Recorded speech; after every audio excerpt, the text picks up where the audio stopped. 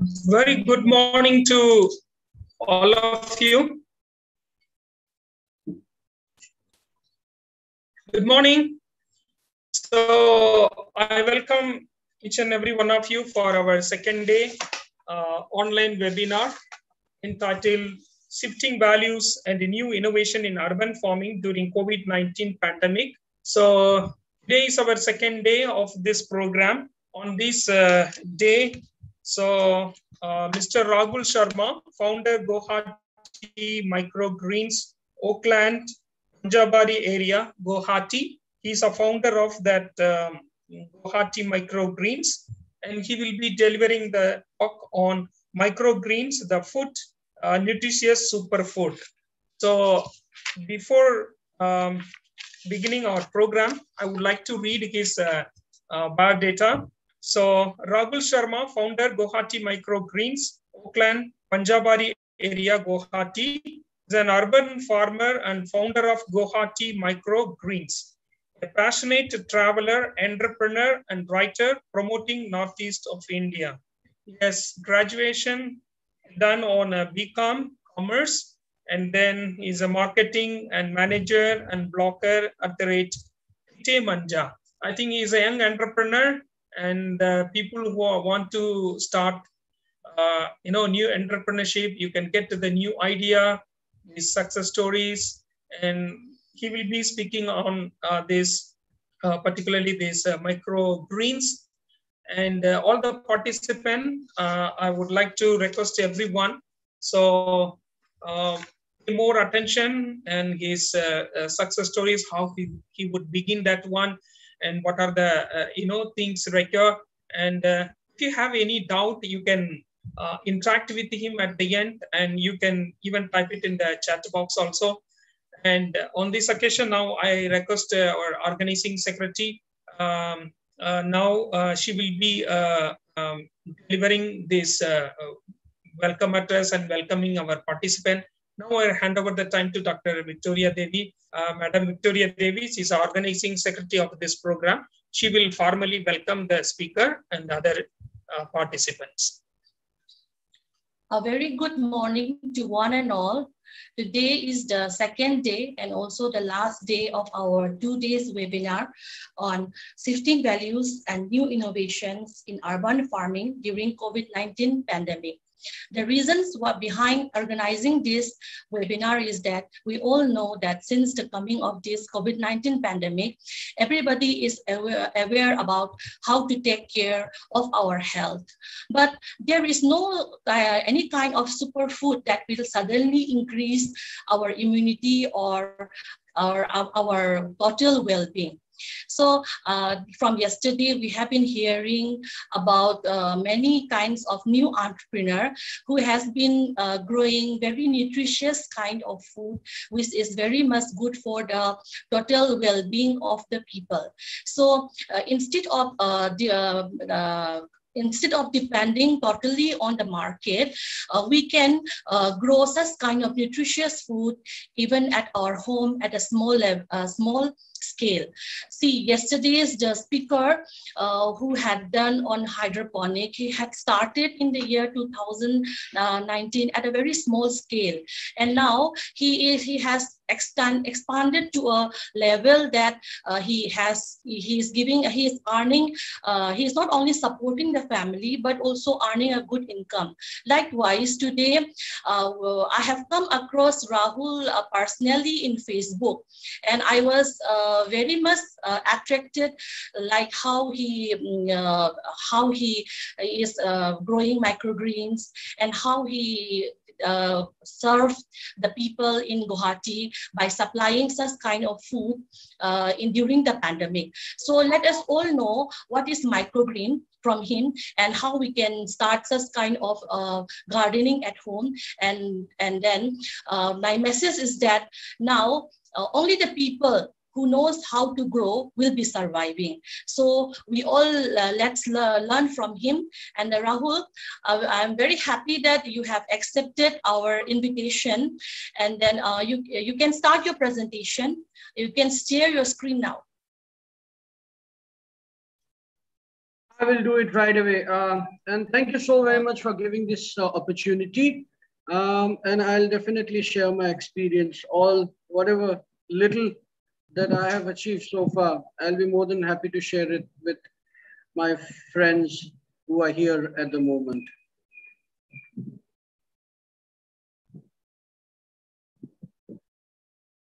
All right. I just wanted to know if it's visible to everyone. Victoria? Yeah. Your screen is visible. Rahul, your screen is visible. All right. You can start. Wonderful. Okay. You can press that slide view. So let him do it. Yes. He's new to it. Yes. Let him do like this. So, all right.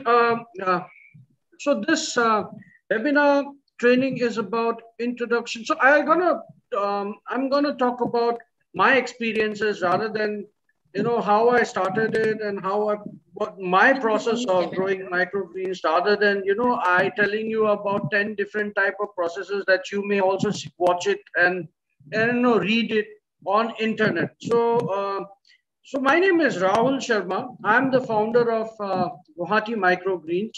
I'm here to introduce you to the world of microgreen and how you can, take it forward as a business. You being an agripreneur, if over sometime in the near future, if you wish to start your microgreen business, then how you can give it a start. That's my agenda for this whole meeting. I'm 34 years old. I am a BCom graduate from Bangalore University from 2004, 2007 batch. I currently live in Guwahati.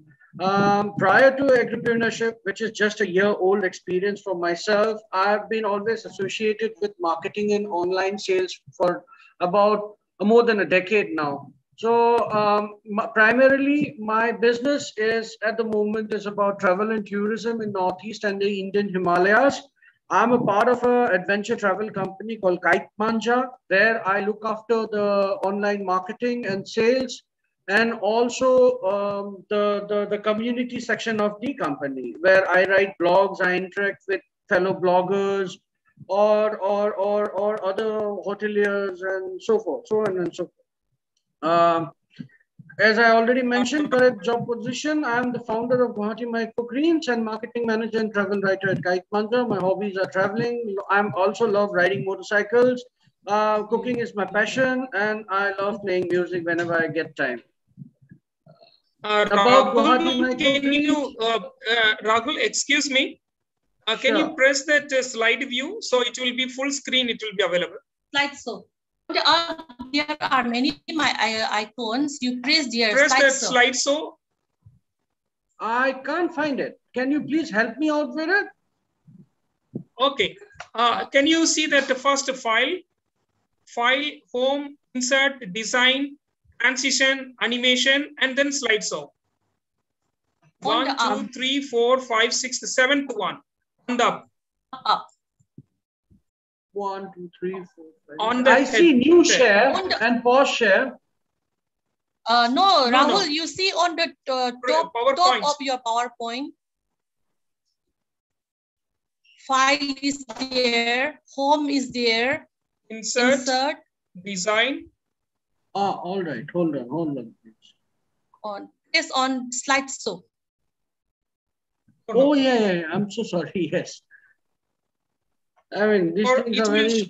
Yes. Oh, now it is correct. Okay, now it is okay. Yeah. Your slide it's visible, I believe. I'm so sorry for the inconvenience caused. It's visible, right? No issue, no issue.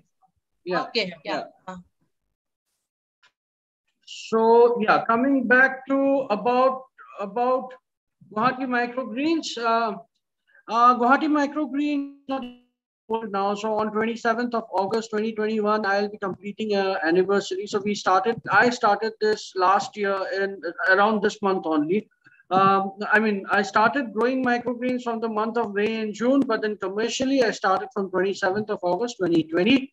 Guwahati Microgreen is a vertical indoor farm. It's a very small vertical indoor farm at the moment, but I'm planning to scale it up, looking at the demand that I have been getting from the amazing people of Guwahati.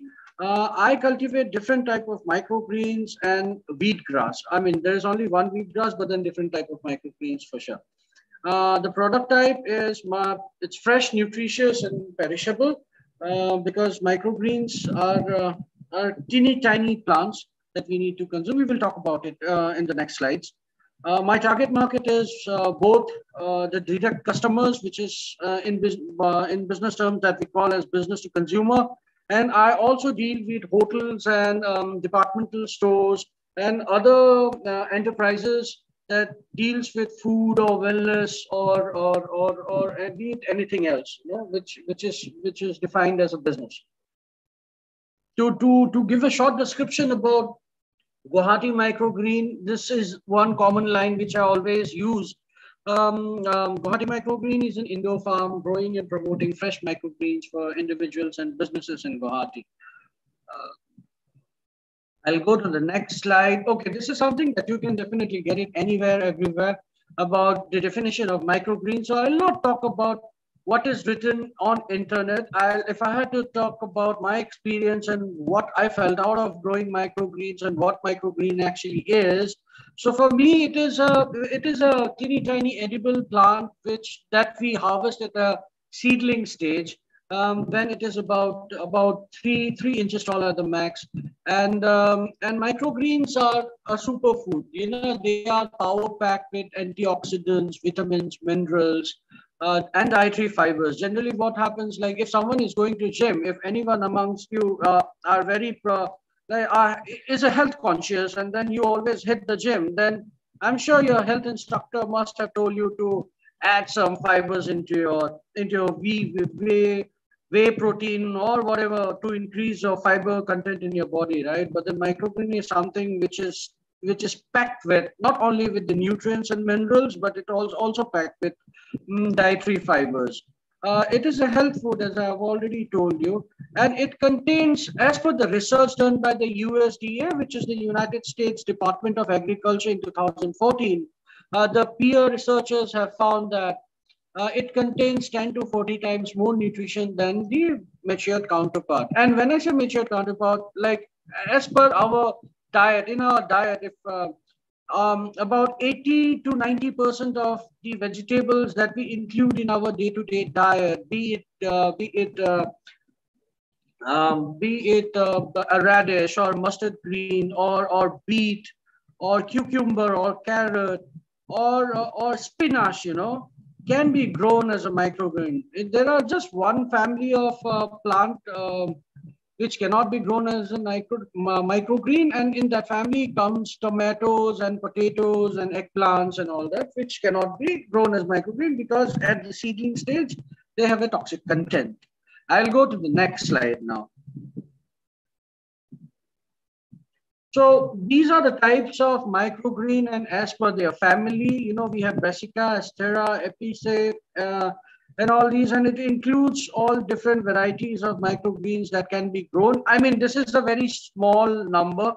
The number goes on and on. There is no end to it. As I said, like about 80 to 90% of the vegetables and green leafy vegetables that we consume in our life can be grown as microgreens, and it can be eaten, you know, for your good health.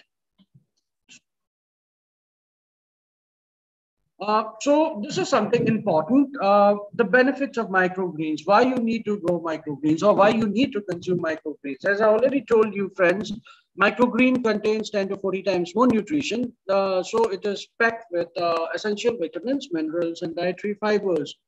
It has essential antioxidant, antibacterial, anti-inflammatory, and antifungal properties, which fix the nutritional gap and also keep us healthy.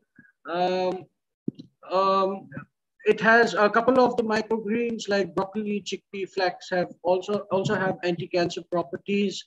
It also reduces the chances of heart disease. Few microgreens like broccoli or kale and bok choy is quite effective to fight pre-diabetic and type 2 diabetes. It also improves eyesight and skin care. And as I started earlier, it is one best thing to have dietary fibers in our diet. You know, this if you introduce microgreens to your diet, you are also introducing the required dietary fiber in your body.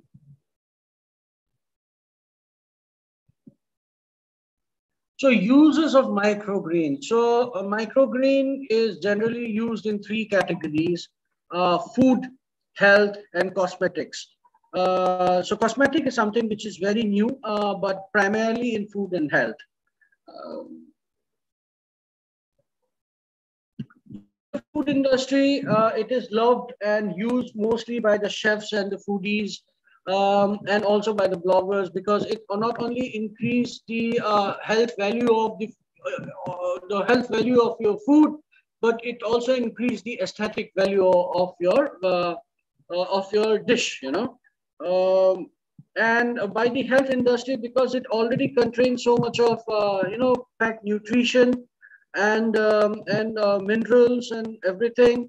So it is usually used both as a raw and as a dehydrated powdered natural food supplement. Nowadays, I'm sure in internet or even in Google, you see a lot of Ayurvedic supplements and other supplements which says like this is chemical free and have lot of different 100 times or 50 times more nutritional properties than the actual medicine. My friends, these are nothing but microgreens which are powdered and capsule to be sold in the market. Uh, this another new field for the microgreen, and it's in a very early stage, is industry because of the high nutritional value.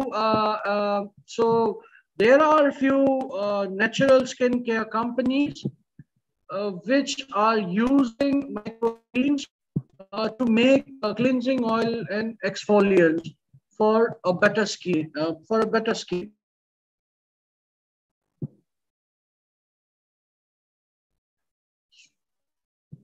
So next is growing of microgreens. So for me, I have 6 different stages of growing microgreen, and it's pretty much same for everyone else. So the process starts with the selection of seeds, preparation of soil, sowing of seeds, the blackout phase, entering the lights, and finally the harvest. So this is the most important thing that you need to know, because everything starts from here.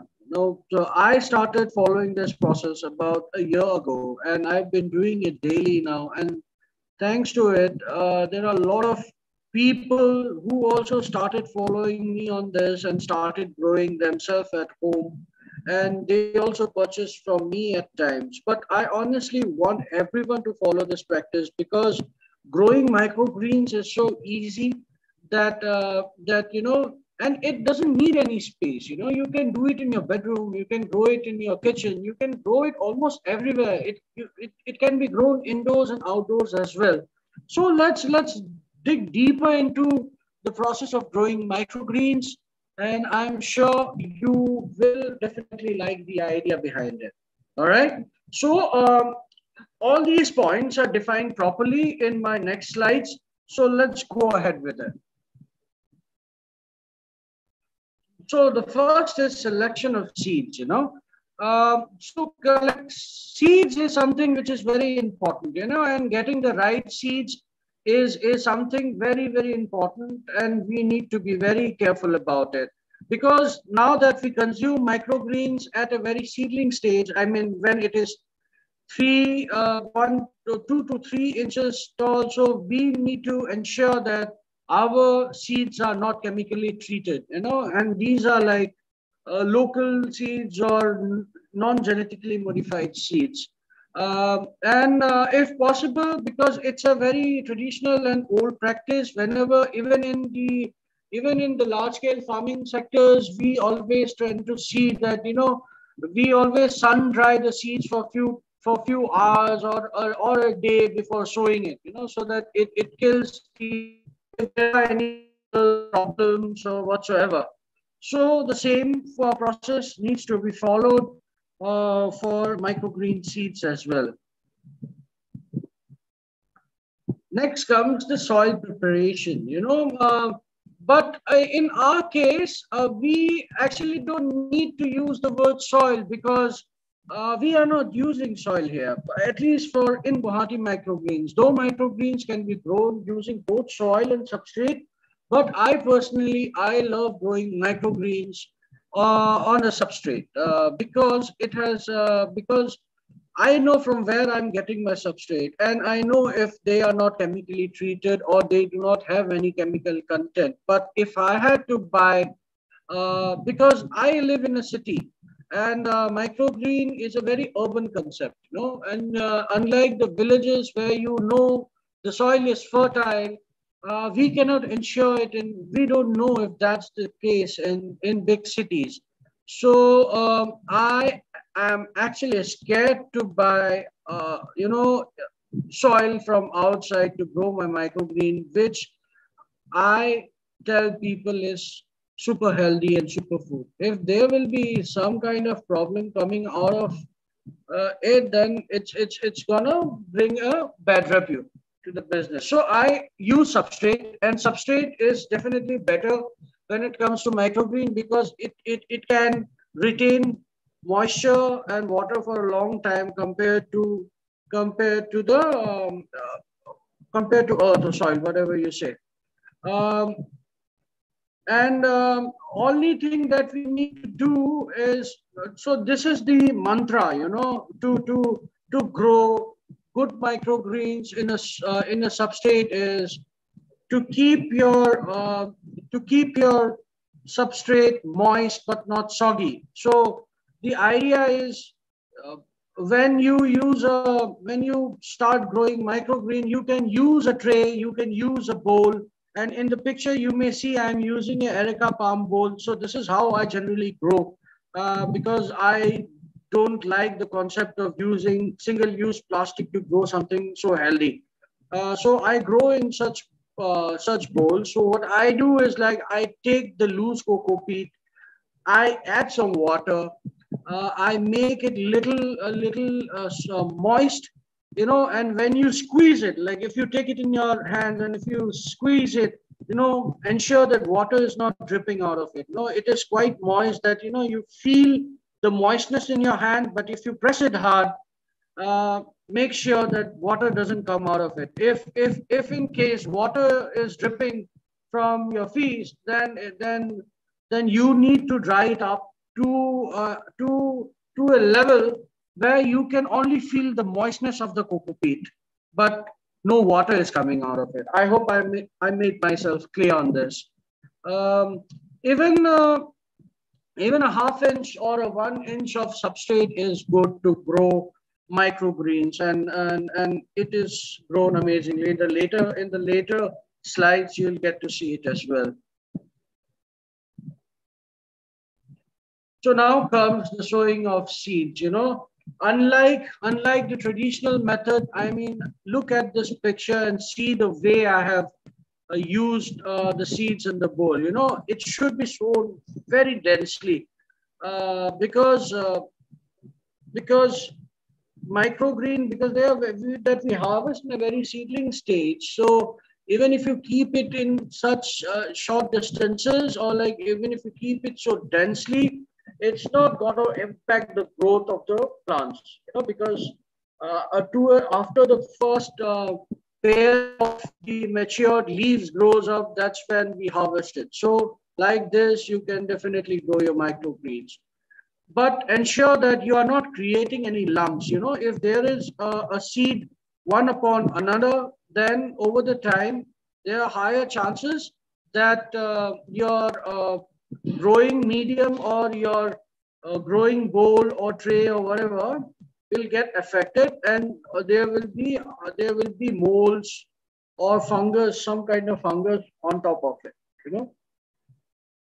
So after once you sow the seed like this, and it is very easy. You can use your hands, or you can probably use a small cup to sprinkle, or maybe if you are using small seeds, like, you know, for instance, mustard, bok choy, or broccoli and all. So you can actually use all those table salt, all this sprayer kind of a thing, right? That we use in our kitchen. You know, you can fill fill the box, fill the container, fill the bottle with the seeds, and you can sprinkle on top of the bowl. That is the most easiest way for the beginners. And later, over the time, when you get habituated to it, you can probably use a bowl, or maybe you will get to know how effectively you can use it with your hands also.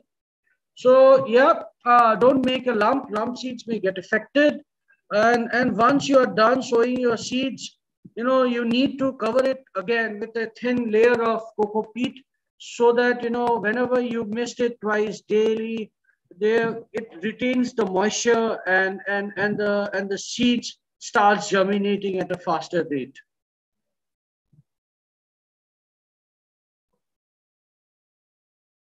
After you finish the sowing of seeds comes the blackout phase. I'm sure you can see the way I have stacked my microgreens. There are about three bowls on top of stacked upon each another. So the stacking is very important. The stacking ensures that your seeds are getting proper grip, and it is getting better rooted. It is beneficial for optimal growth and germination, and you need to keep it in a cool and a dark place, so that it doesn't get light, and the seeds, they start looking for the sunlight or be it any kind of light, and then they tend to germinate or grow faster. uh, we need to keep it in the dark until it's half-inch tall. At this time, you will see the leaves are yellow because they are not still exposed to the light and to the process of photosynthesis. So this part is very important, and you will, and when you start as a beginner, we always have this curiosity. I had this curiosity for myself as well. Every day, going out, opening the bowl, and to see how much it has grown. But then, trust me, for first day you can do it, but from the next day you can avoid it. Opening it every 6 hours or 7 hours, let it rest the whole day. Next day, when you need to water it, open it that time only. See if there are any problems, if it's getting affected by molds or anything. If not, then you can keep it like this, and within third day and fourth day, you will see the same kind of results that is right now visible on the screen. So this stack of tray is 4 day old, and here you can see purple radish, bok choy, and pink radish. Sure. So I'm sure you guys are clear about the breakout phase. I mean, you can always note down your questions and doubts. I'll be more than happy to answer it after I finish this slide. I'm sure you may have some questions by now. Okay, now after the blackout phase, and once the microgreens are half-inch tall, now it is the time to show them lights. And when you stack it, this is also one process that you can see in. So it is always easy to remove the the cover of the seed. If you stack and put weight on it. So this is the process actually. So now once we introduce it to the lights, we are starting the process of photosynthesis. Ensure that you have better lights and good aeration. When I say light, you can also keep the trays or your growing bowl in natural sunlight also. Because I am growing it indoors, so I use artificial help, but it also works better it also works well in natural light also. What can be better than sun, isn't it? So yeah, it works in both natural and artificial conditions, but ensure that it is getting well aeration. Aeration is something which is very important. Ideal condition to grow microgreen is always about 22 to 23 degrees Celsius. But if you can control the environment, then you can grow it well till 13 degrees Celsius without any problem. But anything beyond that, you will have to be very, very careful. You will have to monitor your your crops. You will have to monitor your crops with a very close eye. I mean to say, you'll have to be very vigilant. If the temperature rise beyond 30 or anything which is between 31 to 35, at such cases you may find a lot of mold problems or fungal problems because you are misting it, you're watering it, and then and if it doesn't get proper air, and if there is humidity or heat surrounding it, then it will definitely get rotten. It will get rotten. For a control environment system, if you are in a place where the temperature rise beyond 30, 31, then you can install small fans on your growing rack, or you can put it right up in front of a fan. A table fan also does the job. Or if you are growing it in large scale, then you may consider using an AC, so that it helps you to control the required temperature and the required climatic condition. All right. So once you show them lights for about 6 to 7 days, I'm so sorry, comes the time to harvest. And how do we know that it's ready to be harvested? So microgreens is, as I already told you at the initial stage, it is a teeny tiny edible greens that we harvest at a seedling stage. What you can see in the picture is the two cotyledon leaves, which is clearly visible, but we call a plant as microgreen when we see the first shoot of matured leaves coming out between the first pair of cotyledon leaves. So that's when we harvest it, So cut your microgreens at a certain distance, which is not touching the substrate or the soil. It is always better to harvest it right before you have to eat it. So that's what generally we use. We ensure that our microgreens reach to our clients within 5 hours of harvesting. But now generally we are selling live bowls. We let them have the advantages of having live food, because live food have more health values compared to the kind of harvested veggies that we generally get in the market. So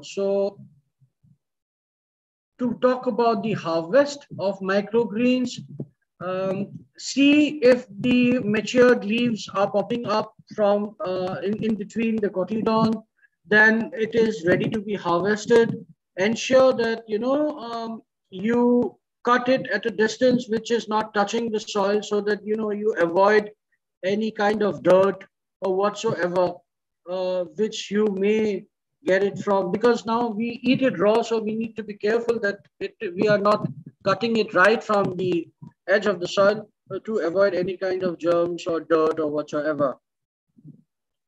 And if you, for instance, if you cut the whole tray or the whole bowl by yourself, and it is too much for you to finish it in day one, then what you can do is, like, you can use an airtight container and put it in a fridge.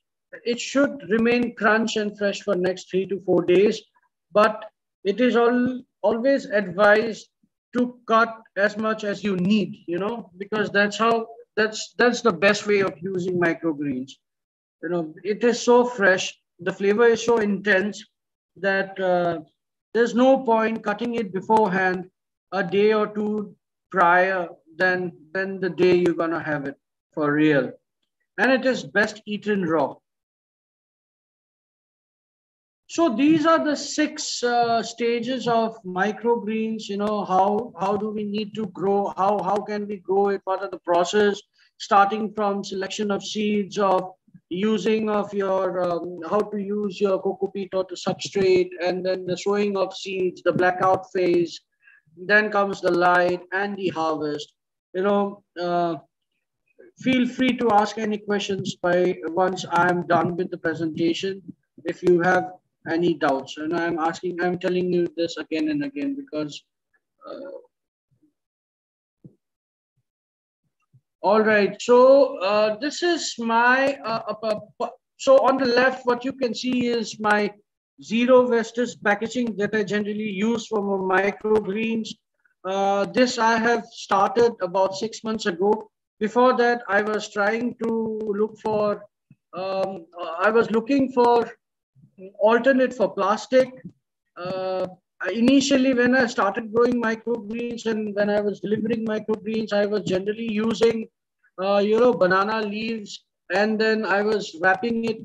I was wrapping my greens using a banana leaves, but I realized that it doesn't show what exactly is inside, and people will never get to know. So it's actually creating a problem to promote my fairs. So, and at the same time, I'm an ardent believer of say no to plastic. I definitely don't like the idea of people using plastic in almost everything. I mean, it's always better to use plastic if it can be renewed or it can be recycled in some or the other way, or if not, then there's no point. I see no point in using plastic. But it's my thought, it's my idea. I'm not trying to, influence you by any ways. But on the left, what you can see is my zero waste packaging. So it is. This is how I sell it in the market. And on the right, you can see one of my shelf of one of my growing Rex. So it has beetroot. The red one is the beetroot microgreen. The thorny phosphor is wheatgrass. The purple one that you see is purple radish. There is pink radish and bok choy and mustard as well. So these are a couple of the varieties that I generally grow for individuals and businesses in Guwahati. So let me quickly show you the different varieties of microgreens that I'm growing till now. But in the next coming months, I'm looking forward to introduce a few more varieties. But to start with my existing product line, I've got Sango purple radish. So this is a very pungent, spicy, flavorful radish, and it is purple in color. And it is loved by the chefs and the foodies because it enhances the food of or the dishes. You know? This is green peas. It is also, I mean, green pea is also used in Manipur for their local food like sinju and all. And so I would say that microgreen is not something very new to the people of Northeast. We are using such kind of food sources that we harvest at a seedling stage from a long back, be it I think it's called as Hawaii Maton in Manipur, I mean, in Meitei language. And we also have, we also, apart from green peas, we also have baby spinach that we consume as our daily diet, and all these baby green leafy vegetables. So in a way, microgreens is a part of our diet from quite a while now, and especially the green peas. This is red amaranth. It's a very earthy flavor. It goes amazing with salads, and it has a high nutritional value as well. This is garden cress, bok choy, radish. And now you can probably see how densely I have sown my seeds and the way it has grown, right? So this is how it should be. This is turnip. Turnip as per me, is one of the best microgreens if you love topping it up with anything that you bake for yourself. or you boil for yourself. It's one of my favorite microgreens, personally. This is beet again. You see the thickness of the, so this was for a charity during the COVID days. I associated with a local food vendor from Guwahati to supply my fresh and nutritious microgreens for the COVID patients for whom we were delivering free food at the time during the second wave of the COVID. These are the moonbeams, wheatgrass. Wheatgrass is not considered as a microgreen. Wheatgrass is always remain independent, and it is a very great uh, health product. And it is a kind of superfood that, if you can add it into your diet, will let you stay fit forever. And I'm not kidding. It it is very effective, and especially if you are health conscious and if you hit the gym daily, then I suggest you to grow microgreens and have a shot of it every morning during at the breakfast hours, and you will see a kind of, a promptness and a kind of energy in your body, which unlikely the case if you don't use it. But again, it works differently in bodies. But before taking microgreens or wheatgrass, it's always better to consult with your dietitian and nutrition if you are taking for some kind of health issues. But then if you're just keep having it for as a food or as a nutritional supplement, then there's no problem. But then if you are taking microgreens or wheatgrass for some dietary issues, then the list of microgreens that you need to consume must come from your nutritionist.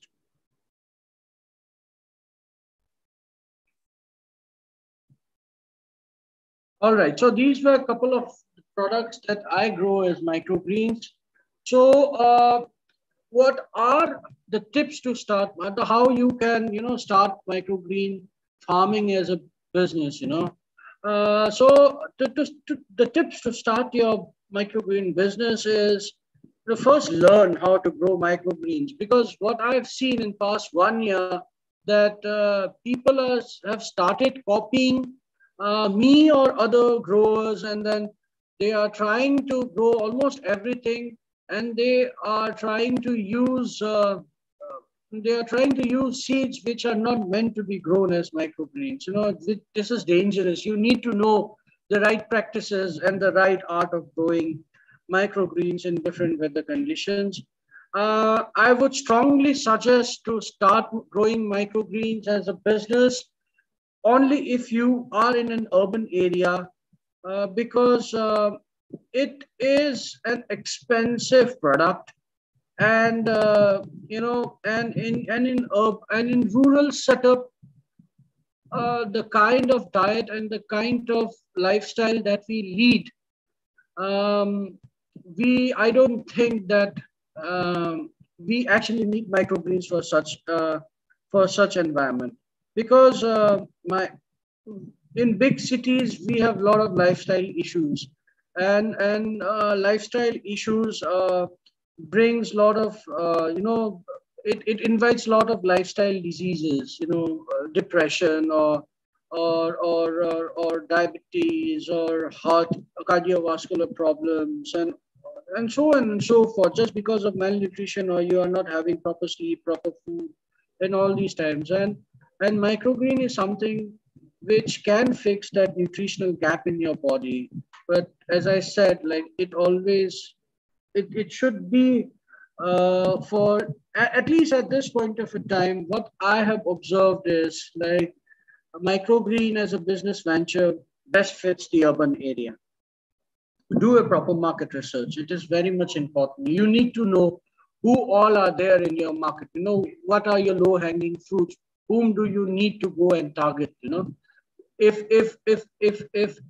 a cafe A would love my product, or if cafe B would definitely use it in their food, and try to make a database of the kind of health conscious people, or the foodies, or the chefs, or the influencers that you have come across, that you know, or may help you in the near future to expand your business. You know, definitely you will have to distribute samples beforehand to know if it will be well accepted by the public, and pay attention to the packaging, because packaging makes your product look very enticing.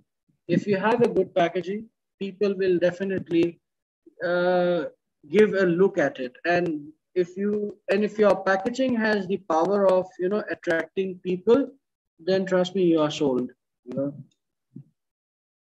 So these are the initial tips to start your microgreen business, and these are completely based upon my experiences.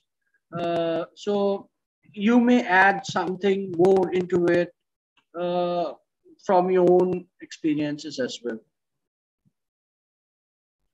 All right. So what are the opportunities that lies behind growing microgreens as a agripreneur? You know, so the basic, I mean, microgreens can be grown in a very small area. So you don't need a large field to grow microgreens. Like in a 10 by 10 room, you can probably grow about more than 30 kgs of microgreens in every 14 to 15 days. So and if I tell you that the minimum price of a kg of microgreen is 1,200 rupees. So imagine what revenue we are talking about just from a 10 by 10 room.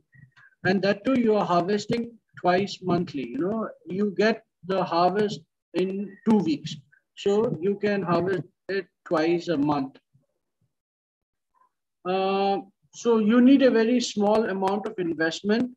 And as I said, like in such a small space where you invest a little money and you are getting a good ROI, return on investment. So it is definitely a very good uh, business model if you can, you know, if you are doing it at the right place and at the right time.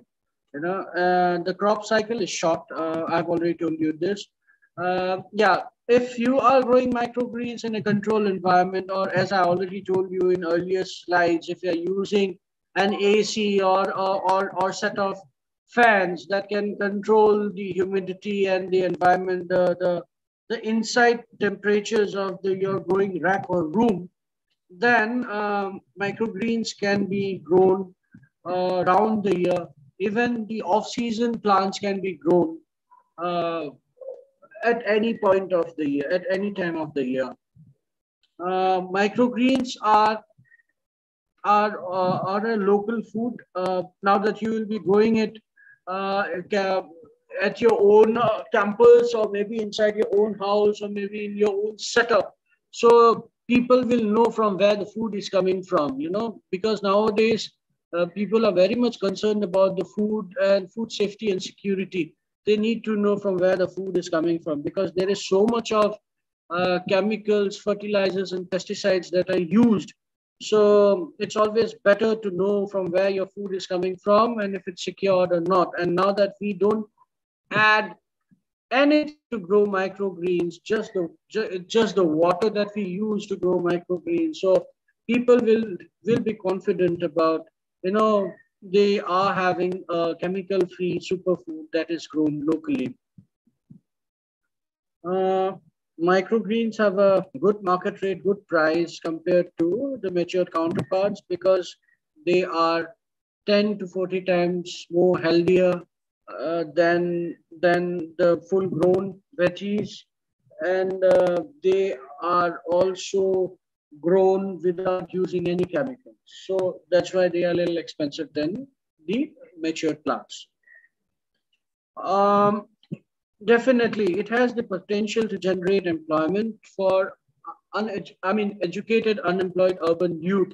So if I had to give my own example, though I'm educated, I'm a BCom grad, but but there was this time during the lockdown where my primary business, that is travel and tourism, was almost zero, because we have been suffering from some or the other kind of problems since the by from the end of January to December 2019, because the education started, and then followed by COVID and some of the other problems in the nearby states.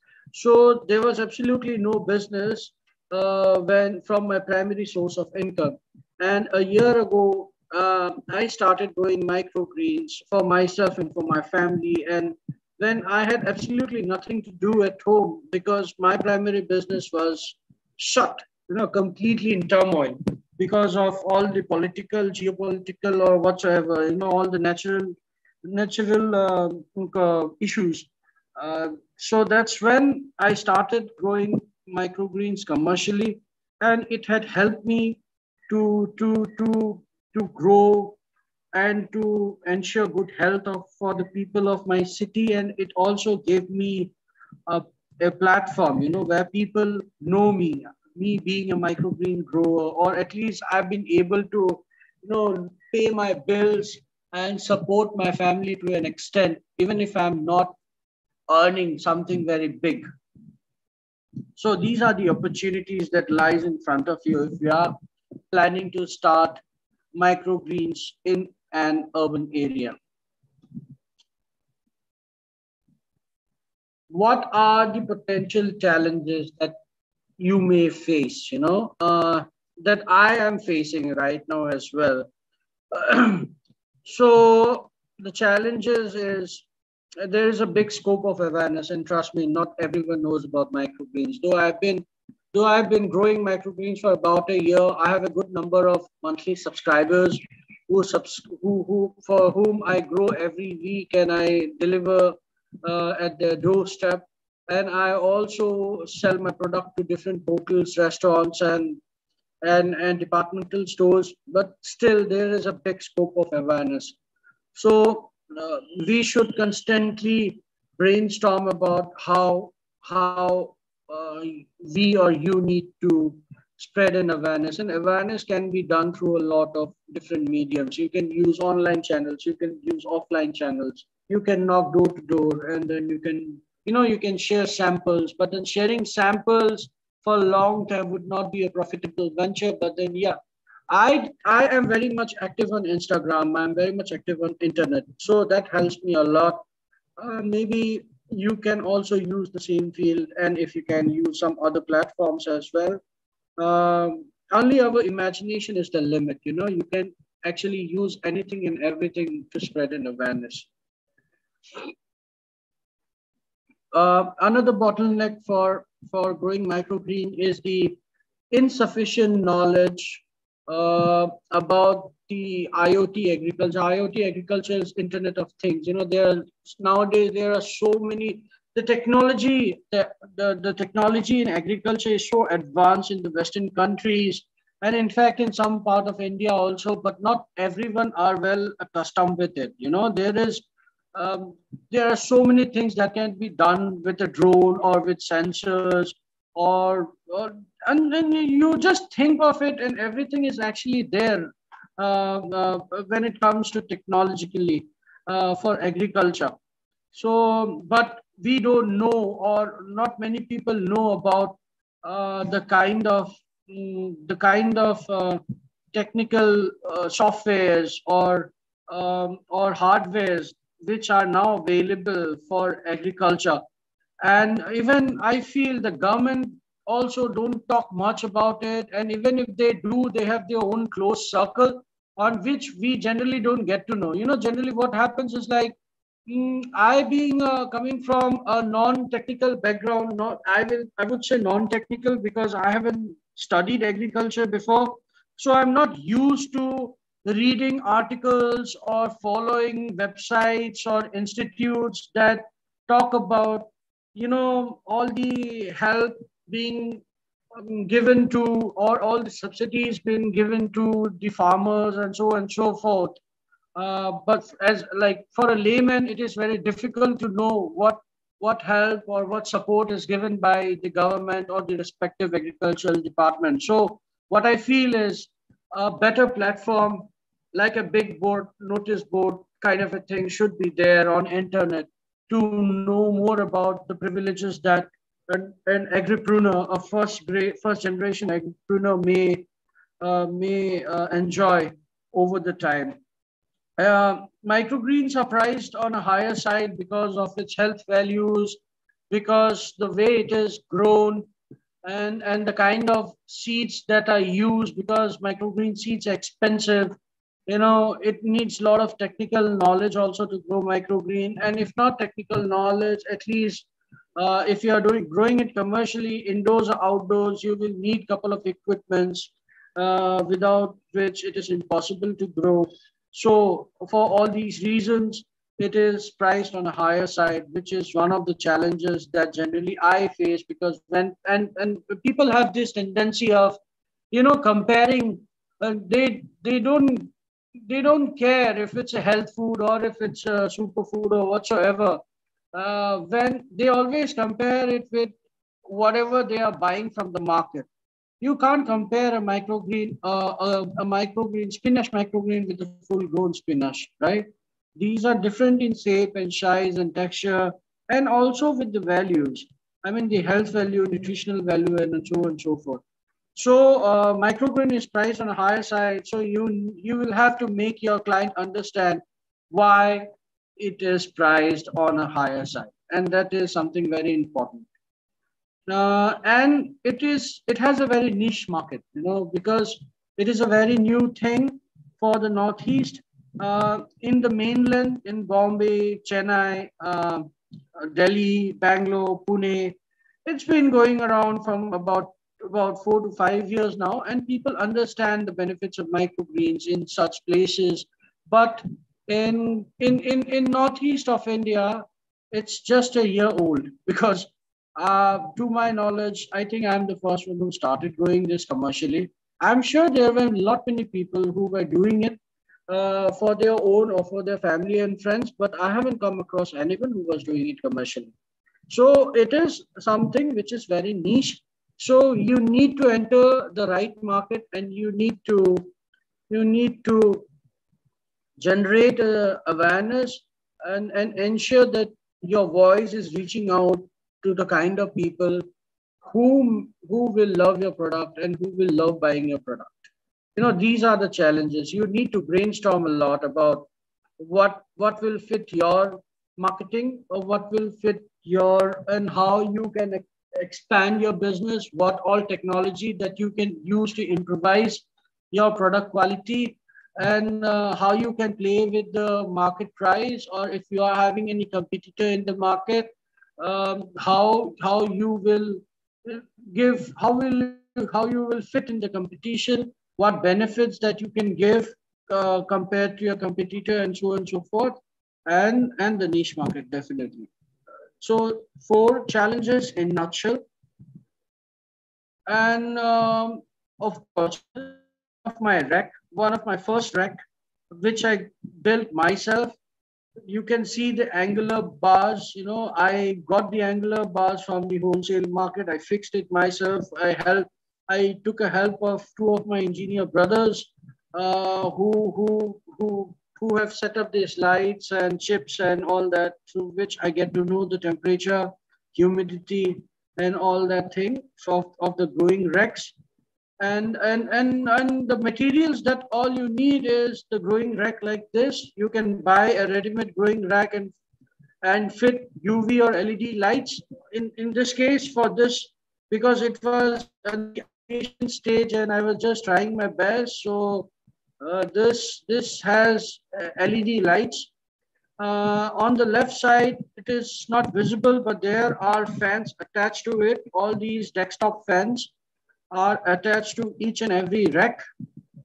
You also need a spray bottle if you are manually watering it from the top, or over the time you may think of a drip system or a water tank.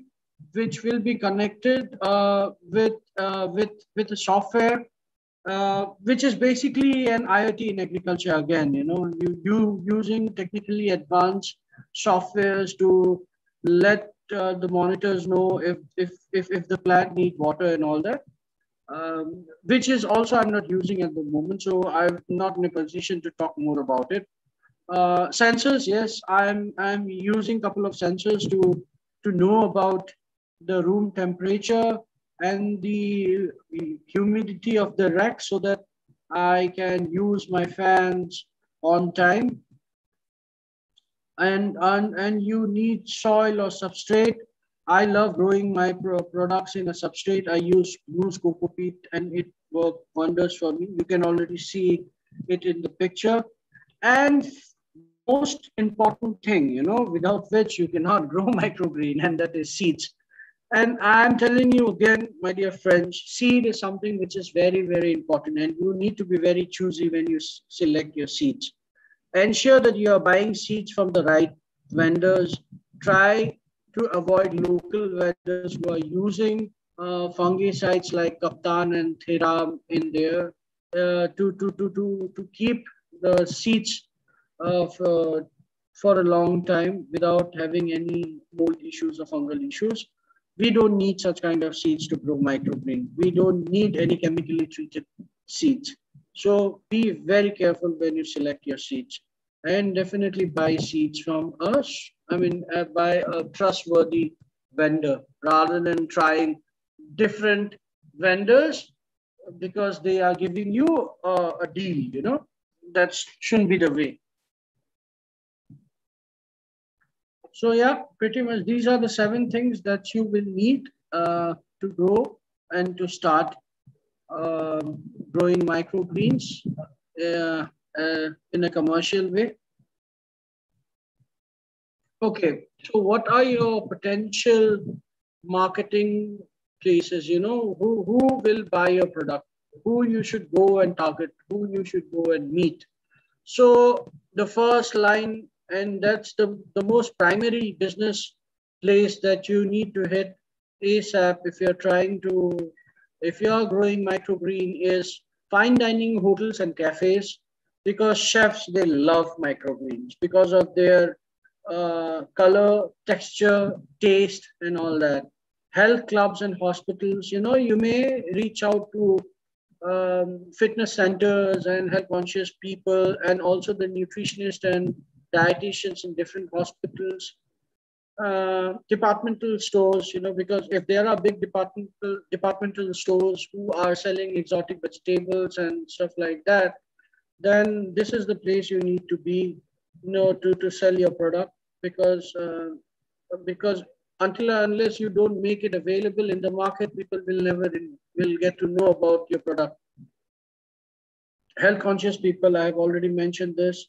Home chefs and the foodies. The home chefs are those who love cooking food for themselves and for their family, and sometimes they also sell it to the people near to them, in a closed circle. They are not like chefs or a commercial restaurant, but they do a pop-up kind of a thing. Like I doing a Sunday pop-up for my friends and family, where I price my product. Say I'm making some kind of healthy salad. I priced it, say, for 150 rupees. And then I let my friends and family know that I'm throwing this pop-up on Sunday where I will be making salads using microgreens and all that. So these are the home chefs, who mostly cook it for themselves. And very often at times they also sell their cooked food to people, not commercially, but for fun. And finally, to the people who are suffering from any lifestyle diseases, if someone is suffering from diabetes or any cardiovascular issues or malnutrition or Alzheimer's, there are kind of microgreens that they can use to supplement their health. I'm not saying that they should avoid taking medicines and start adding microgreens, but microgreens are definitely a very healthy natural supplements that shows wonder in human bodies when it is consumed properly and as advised by the dietitians and nutritionists if you are taking it for some health issues.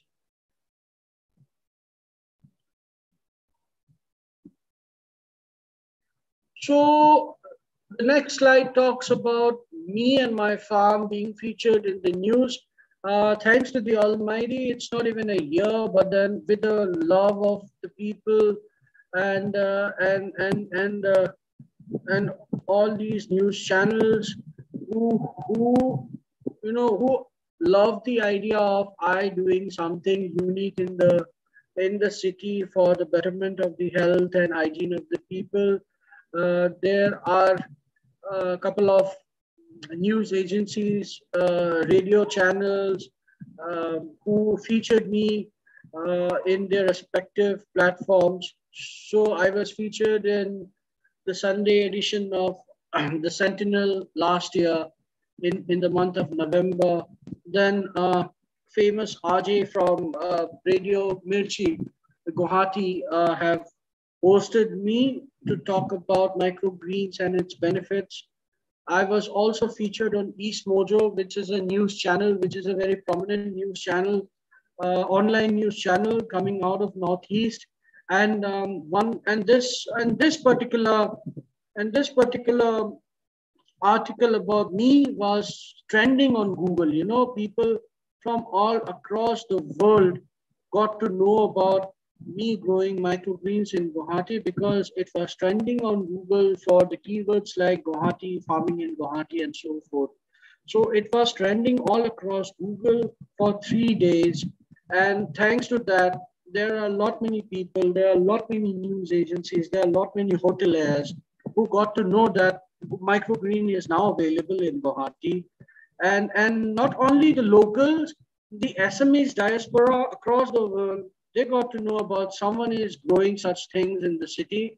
And trust me, there are so many people who dropped warm wishes, congratulations, and piece of advice on my LinkedIn, on my Instagram as well. And I felt so blessed. A couple of others as well. I've been trying to, I'm trying my best to raise awareness about the microgreens and their health benefits.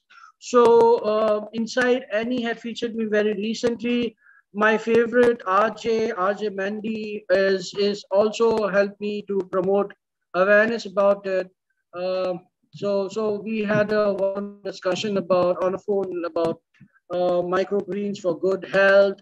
And TNT, the Northeast Times, recently featured microgreens and its health benefits on their online portal as well. I was also featured on the official Humans of Assam as a microgreen farmer. The one of my last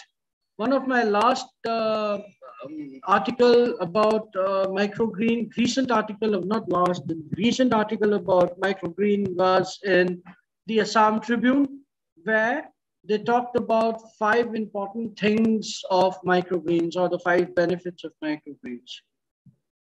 Well, this is pretty much about what and where my business was featured on.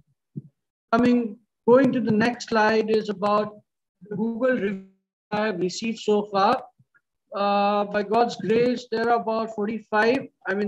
40 right now at present. I think there's about 45 reviews, and they are all 5 stars. People have loved it, and and and and these kind of reviews always help me to, introduce new varieties or grow better for them.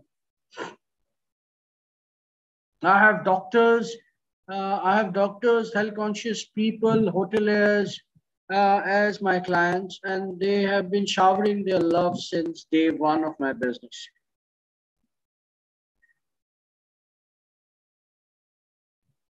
So this is something important. I think this is the most important part of the whole conversation that we are having right now. Apart from growing microgreen, is why urban agriculture is important.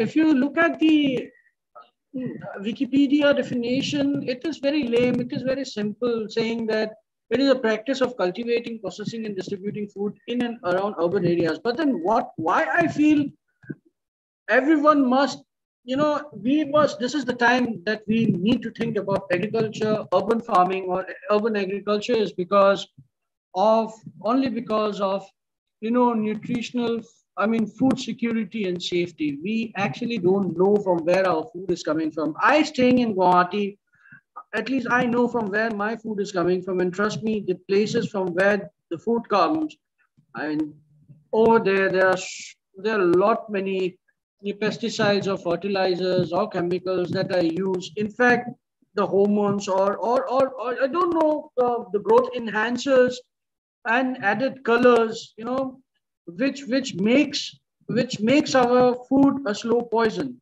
So just to curb that problem, urban farming is something which is a need of an hour, and it is the future of food. It is the future of farming, because our nation is expanding every day. Now we have 130 million population. Imagine what's going to happen after 10 years or 20 years, where we have limited fertile land. For whom now, if from one field, if we are taking care of food of say about 100 people, there will be a time that the same field will have to look for 200 or 300 people, and it will lose its fertility, right? And then we will be using n number of other chemicals, and you guys know it very well because you come from that field. You are studying that part of the industry, that part of the world. So I don't need to tell you how dangerous the situation will be in the next coming years if we don't start doing urban agriculture. We need to be when I talk about urban agriculture is not only growing plants. You can also rear animals. You can have cattle set a place. You can have pigs. You can have anything. You just don't need to be dependent upon, no, wholly dependent upon the outside sources. And it is something which is very therapeutic also. Growing your own food, having it makes you healthier. So end of the day, you are doing it for yourself and for your good health. So I think urban agriculture is very much important for the coming year and for our own future.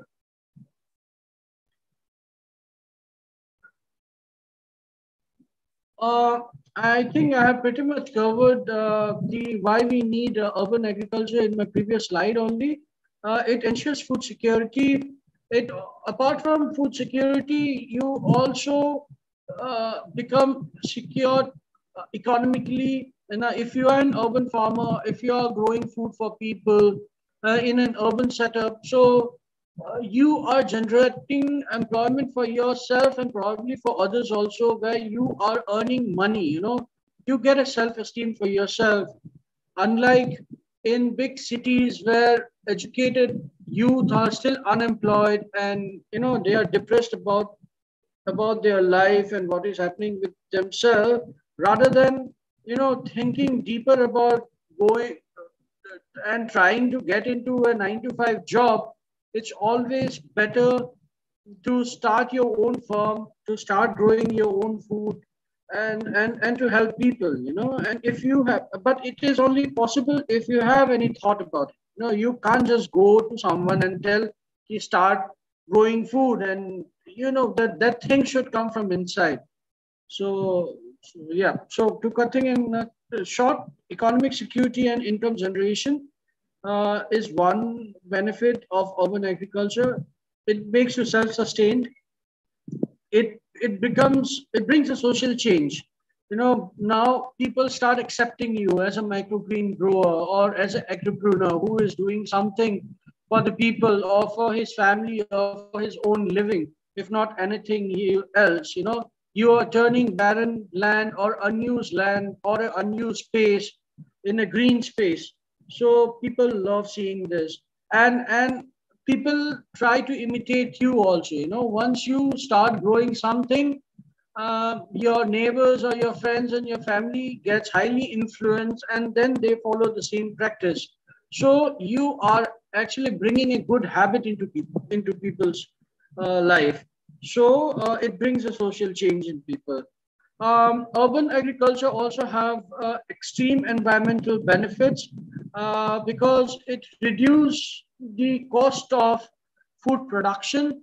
It reduces the green gases, the greenhouse gases that we emit because of all the transportation on that we do from transporting product from place A to B.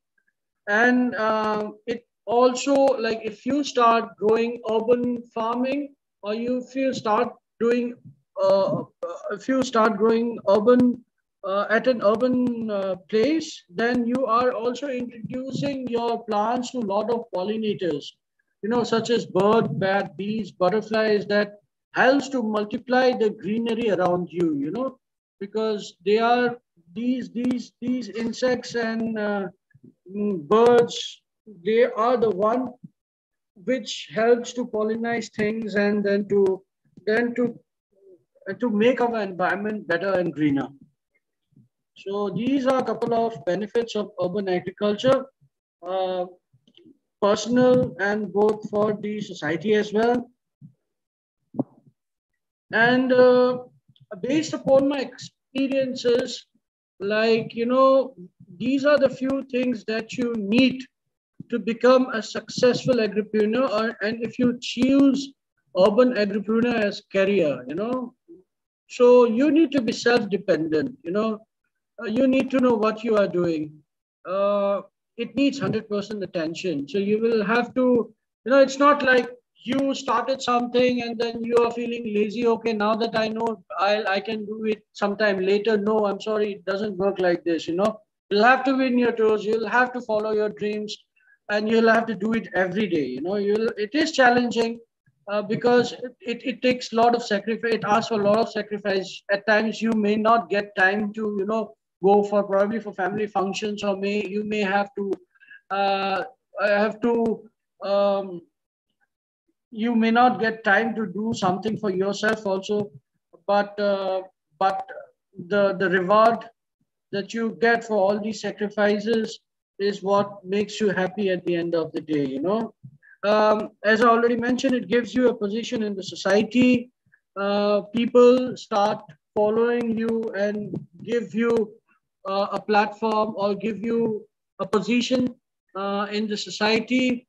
Mm, you earn better money because you are removing the mediators from the market. Now that you are growing in an urban setup, you are growing in right in front of the people, so you don't need any brokers, earlier, or transporter. You can deal everything by yourself, because it is a very hyper local concept of growing microgreens. So you can grow it yourself, you can deliver it yourself, you can get the feedback, you can market, you can sell, you can do everything by yourself. And this is what I'm doing right now. So I'm cutting the transport charges, I'm cutting the middleman charges, and it helps me to earn better. In the future, when you become an experienced microgreen grower, then it also opens an avenue to, start doing a lot other things related to the same field. You can perhaps become a consultant. So now, probably you may give consultation, or you may give your advices to people who want to start growing microgreens commercially, or you may also try, or you may also, teach them online to grow microgreens, for which you can also charge them. You can also start trading seeds or supply seeds to people over the time. And there are a lot of, or probably you can start a new dimension altogether. Now that you were growing microgreens, and now you know the idea of how vertical farming and indoor farming works, then you can scale up, and then probably you can also start doing, start growing products hydroponically, or maybe uh, you can start packaging it also. You can make some food out of it, or anything or and everything that will get to understand over the time. When you get into the business, you will know what will be right for you at that point of the time. You may also benefit from different government training schemes and grants and subsidies that government generally provides nowadays. Uh, and yes, it is only possible when you stay active in the field, when you meet the right people, when you know the right people, and when right people contact you. Otherwise, it is difficult. So again, the first point always gels up with this thing, to get the best of the government benefits. You need to be on your toes. You need to know right people. You need to do right things. Rather than knowing right people, you need to do the right things at the right time. And you will have to be very, very dedicated about what you are doing. And something which is very personal, and which makes a person very responsible. Um, uh, I mean, growing microgreen makes a person very responsible about nature and environment. I've been always a nature lover because I was always part of an adventure tourism company, and I've been traveling extensively across the region and in the mainland and other parts as well. But after growing microgreens, I have observed that I'm more closer to nature. I've started loving the process of growing, and then I make sure that even if there's some kind of weed growing it in my kitchen garden, I don't grow it. But then I had to do it because for the betterment of other plants that is growing at my kitchen garden at the moment. But then this is how it happens. You become conscious about your environment and the nature that you are living in. It brings your self-consciousness level at a higher state. This is what I feel based upon my experiences. So essentials, what all you need to know and what all you need to have you to become a successful agripreneur is a good vision, a vision to achieve your goal that motivates you to become a better person with set goals. You must have a focus, and focus helps you to channelize your energies at the right places, which gives you the ultimate result. And it also helps you uh, to come out of frustration and failure. Um, you need to be very, very strategic. You need to know what you are doing and when you need to what and when you need to do things, because I started this program. I started growing microgreens during the COVID times only, because since past 2 years we are having this problem of COVID. But I made a strategy to a point that for first 6 months I need to target such kind of people. Next 3 months I need to target such kind of people. Meanwhile, I need to grow this. Meanwhile, I need to reach out to all these news agencies. So far, whatever strategies I have used, that it has worked for me. So I would also request you to, based upon your area of business, your type of business, you must strategize a plan. It should be a foolproof plan, which also must have chances or an avenue to do little bit of changes. You never know what happens. Circumstances can be fruitful and can be futile also. So you must have a scope for changes in your strategies. Be very optimistic about whatever you do. There you will find lot many people who will say negative things about you. What are you doing? Who will eat seedlings? People love growing and people love having big plants. Who you think gonna buy it? I think you're wasting your time. So these are the things people told me when I started it. But look at Guwahati Microgreens now. It is reaching new heights every day. And thanks to that, now I'm in a position to talk about agripreneurship right in front of you. I, being a BCom graduate, not coming from the agricultural field at all, though my father was a passionate gardener, but he was also a banker. He also never he never came from an agricultural background himself, but microgreens, all my optimism gave me this opportunity to present my business and present my experiences right in front of you. So optimism is something that is very important. You should know what you are doing, and you should be 100% confident about it. It can be a failure, it can be a success, but then there is always a second chance. You should be optimistic about it. And another thing you need to know and you need to be is very creative. You need to be very creative with your thoughts, with your marketing, with your strategies. And you always need to think of new ideas, how you can. And in my case, the new ideas always revolves around how I can promote new products, what benefits I need to show, what kind of business segment or what kind of people I must pick to show my product, who I should go and approach. So all these kind of, and what kind of posters, what kind of message I need to promote or I need to post on Instagram. So these are the kind of things that need to keep in your mind, and that makes you creative. You may take help of others also. Not one person can do so many things. So you can definitely take help of some professionals or your friends and family who is good at it. And be adaptive to changes. We are at a position where things are changing drastically. We don't know if there will be a lockdown tomorrow or the whole city will will open. Or if there will be too many. What do you say? If there will be too many curfews or whatsoever. So be adaptive to the situation and be good to whatever you do. So these are a couple of food photos which are shared by my clients. So from the left, these are salads with microgreens, with mustard, microgreens. So it can be, so these are the different ways that you can use. And it's not only like, you need to use it in very special dish or something which is very gourmet. No, that's not the thing. You can use it in the most simplest way also.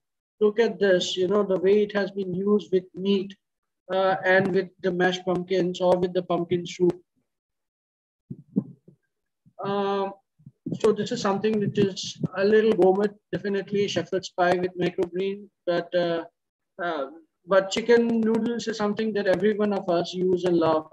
So it can be used this way also. It can be used with fruit salad also. It can be used with the tortilla wraps with microgreen.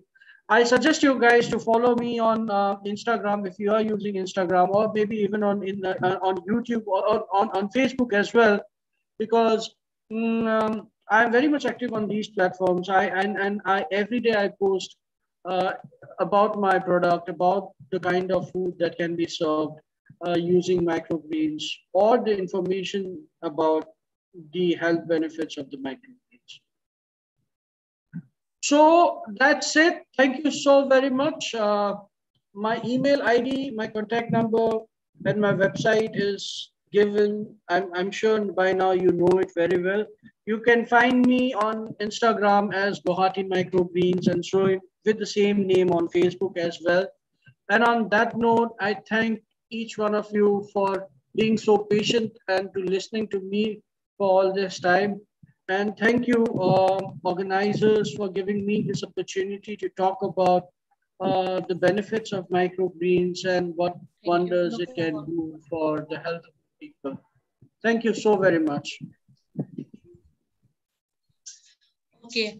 Rahul, there are some questions in the chat box. Can you please see the questions? Definitely. Hold on a minute, please.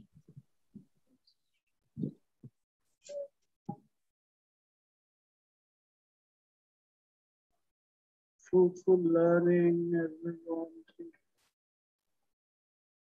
Okay, I got a question from Miss Lisa Soto. Sir, can we reuse the sprouting tray, leaving the roots after harvesting the shoots? Well, you can definitely use the sprouting tray. Now that it depends upon what kind of sprouting tray you are using. If you're using a solid sprouting tray, like something which is made up of plastic, then definitely you can. But if you are using a bowl like me, which is an Erica palm bowl, I would strongly suggest to use a new one.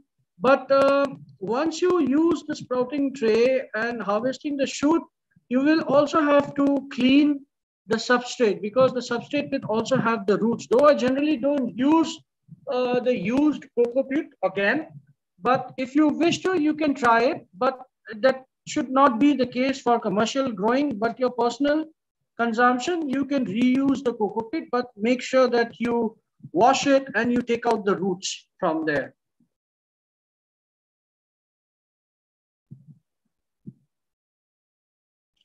Mr. Suraj Singh have asked me, sir, apart from maintaining temperature, what are the steps which can be taken for controlling fungal growth in the germination seeds? Apart from maintaining temperature, you also need to be curious. I mean, you also need to be careful about the amount of water you are using, and if it gets proper air, proper aeration is also very important. Ensure that you are watering your your seeds at a level which, oh no.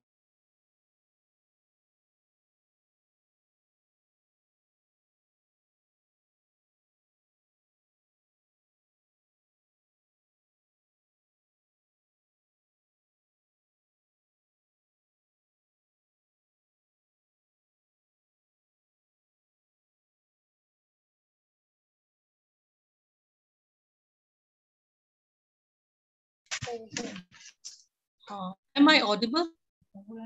Hello, Rahul? Uh, I think the speakers got disconnected. Yeah. Please bear for a while.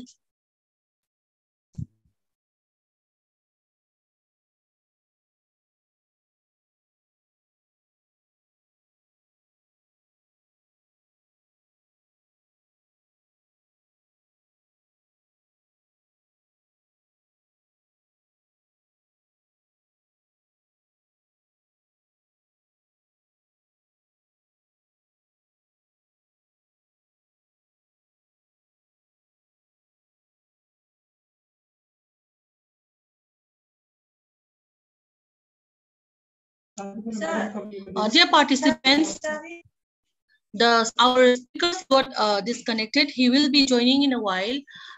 During that time, you can drop some questions in the chat box.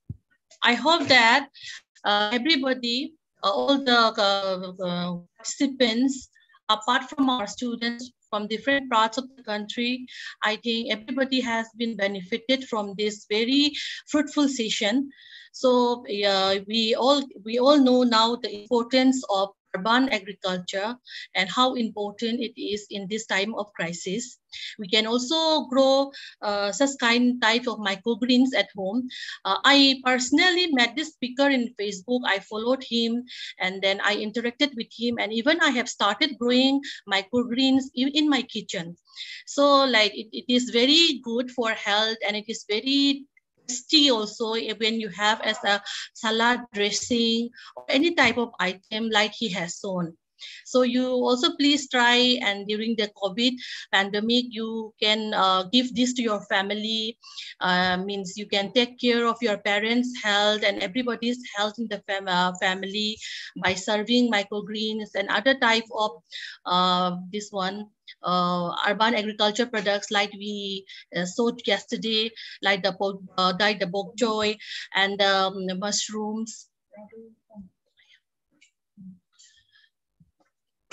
So you can please drop some questions in the chat box.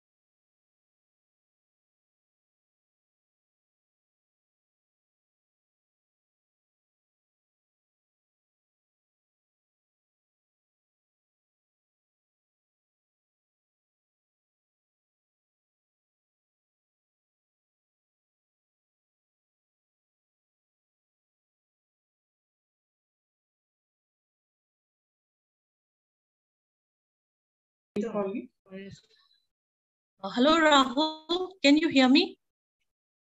Please unmute yourself.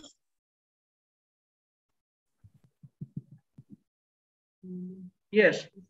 Can you hear me now? Yes, sir. Yes, Rahul. Yes, I'm so sorry. We have some questions. No issue, no issue, no problem. You have completed the entire presentations. We have some question from our side. Can you please hear to our question? Definitely. But I can't see the question. No, from our side, we are reading the question. All right, I see. Please go ahead. It was a nice presentation, Rahul. Congratulations. And when we think about the microgreens, we only thought about the sprouted beans, but today we have gained a lot of knowledge, and it is need of doubt that the people are more conscious about their health, and it's very helpful. Congratulations once again. And I want to know that you have mentioned about the ideal growth of the temperature is 23 to 30 degrees Celsius. You have mentioned there in your slide, but that one is specifically for a particular plant, or is for all the microgreens? It is basically for all the microgreens, because 30 something, you can control it till 30, for almost everything that I have observed. In fact, in the fall, winter, or during the advent of the summers where temperature were around 29, 30, after I have also tried growing beetroot, which is impossible to be grown if the temperature is beyond 31, 32.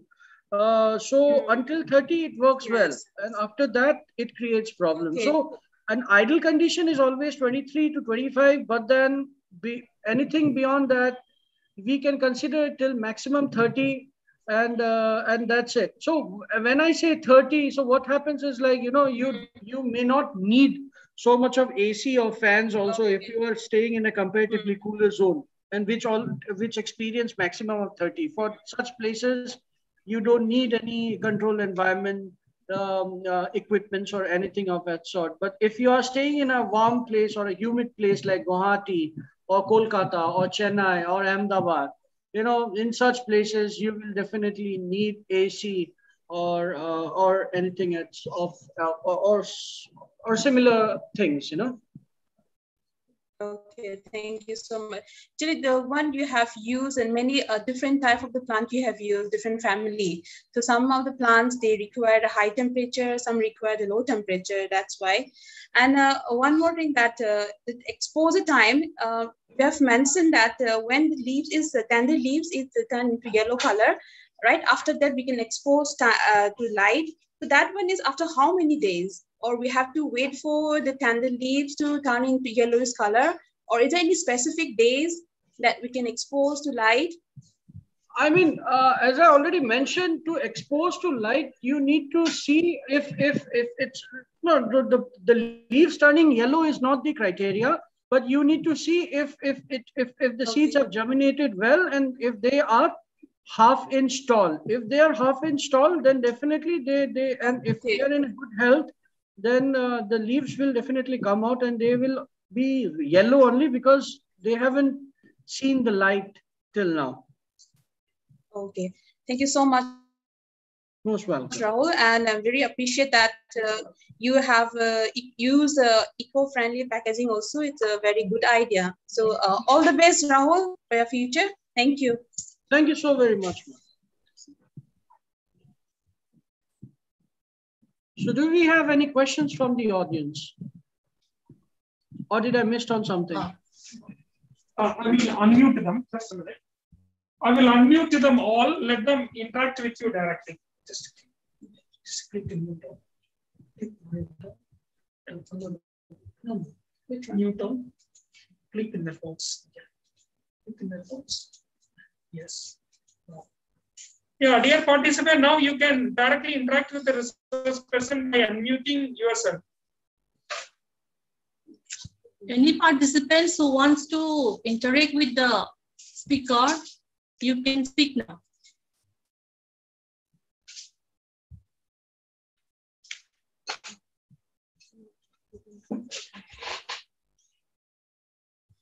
Okay. Rahul, can you put on your camera?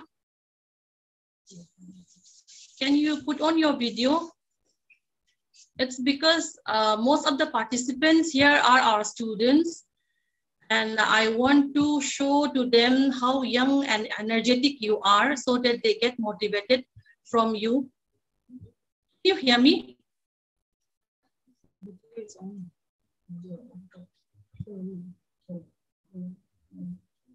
Okay. So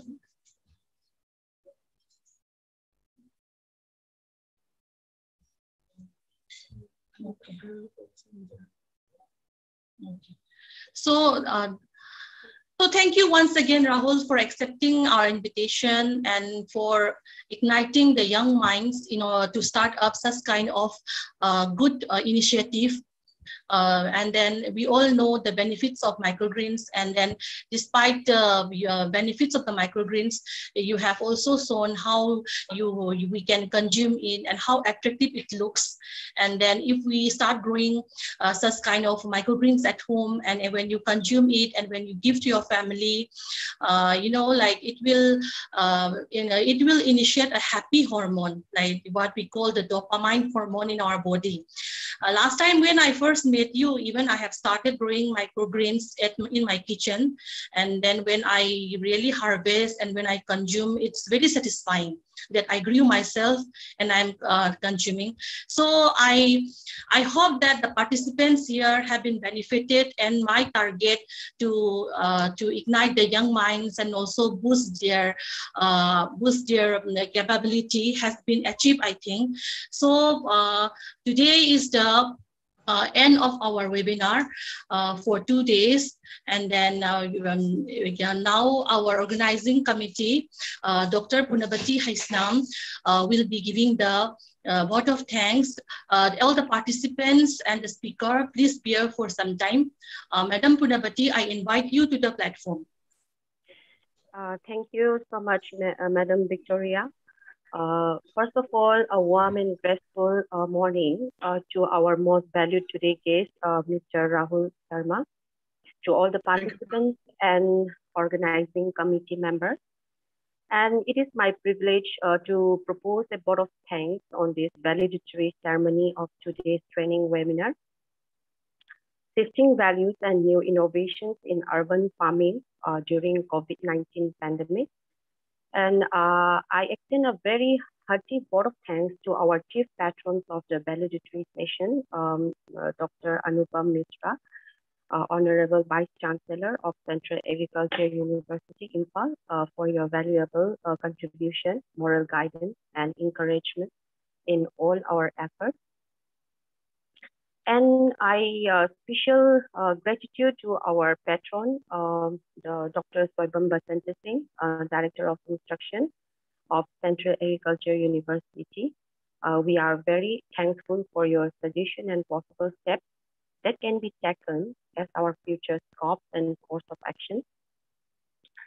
And I must extend my deepest sense of appreciation for I would like to take this opportunity to place on record our hearty thanks, especially to all the resource persons of yesterday and today who accepted our proposal.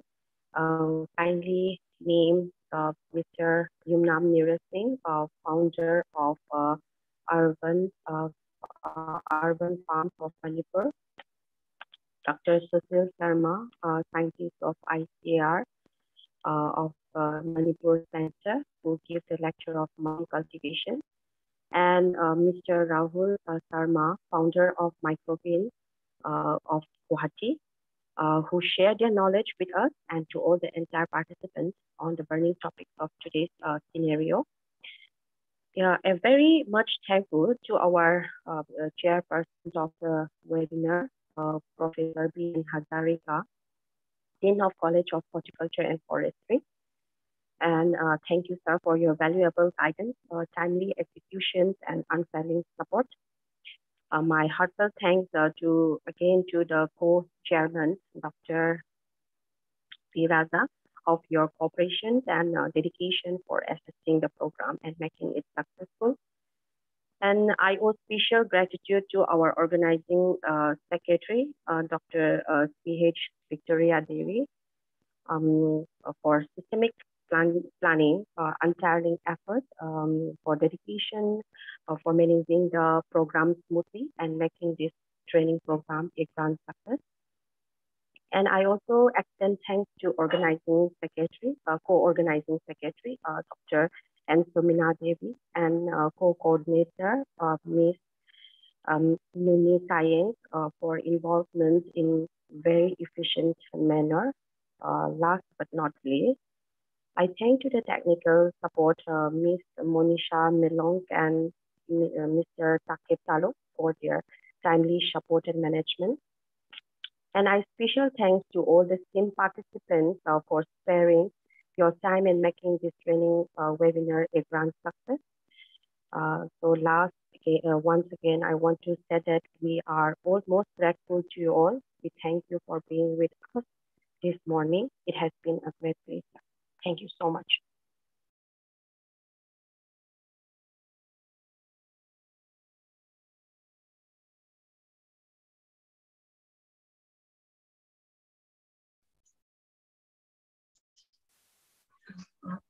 Thank you, Madam Punabati, for the support. And thank you once again, Rahul. I hope you all the best for your future endeavor. And then I hope to see you in a bigger platform in the future. And thank you all the participants for your participation. And I hope that the session has been very useful and fruitful to all of you. Bye-bye. Have a good day. Thank you, one and all. Thank you, ma'am.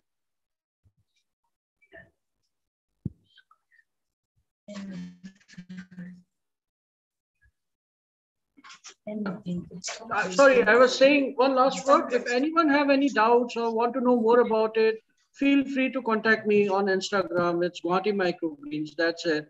I'll be more than happy to help you guys. Thank you so very much. And thanks again for inviting me here. Okay, thank you.